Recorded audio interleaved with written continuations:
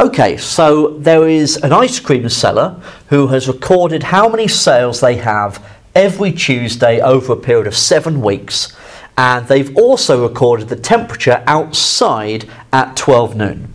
So we've got temperature along the horizontal axis, we've got the number of sales up the vertical axis, and we've got these 1, 2, 3, 4, 5, 6, 7 data points. And just for clarity, I've said precisely what values they are. So here we've got this one was 18 degrees centigrade and there were 35 sales. Okay? So, first of all, what does the diagram reveal?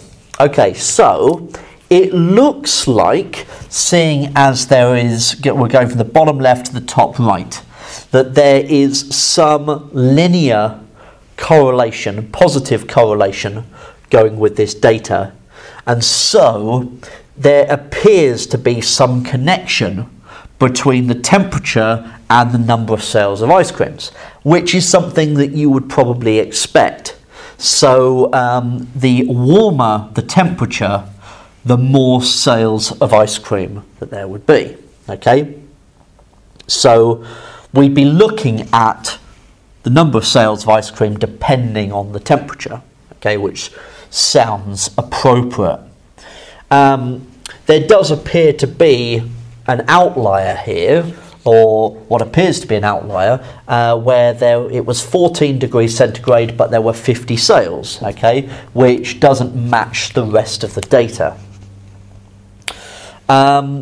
So what you could do, because you've got the exact data there, you could work out an outlier, work out whether there is an outlier, so that you could do your calculation either using the quartiles or using the mean and standard deviation. I would probably go with the mean and standard deviation if you're using the temperatures. Well, temperatures are unlikely to have an outlier because they all contain between 10 and 18. But if you use the number of sales, then it could be an outlier, but it may well not be. So, part B, one of the Tuesdays was during the Easter school holidays. Which data point is this likely to be? Well, it's likely to be that one that we've identified as away from the rest of the data. The temperature wasn't so warm. I mean, it was 14 degrees centigrade, which is all right, but there was certainly more sales than we would probably expect, because the other Tuesday that it was 14 degrees centigrade, there was only half as many sales. So it makes sense that that one is the one that we're talking about in part B. Now, if that data point is then removed, okay, so if we remove that data point, then what effect would this have on the product moment correlation coefficient for this data, so that value of R?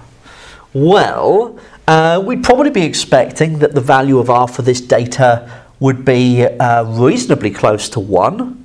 But what will happen is that with that data point removed, the data now looks more like it is in a straight line, and so the value of the product moment correlation coefficient would get closer to being 1. Okay, and so you would have stronger positive correlation because of it.